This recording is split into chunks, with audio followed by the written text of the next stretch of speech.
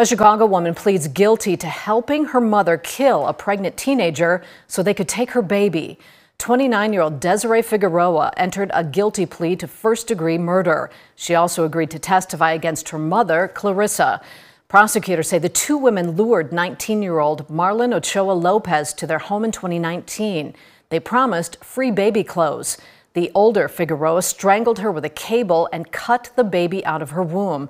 The infant boy died 2 months later. Desiree Figueroa will be sentenced to 30 years. Her mother is scheduled for trial later this month.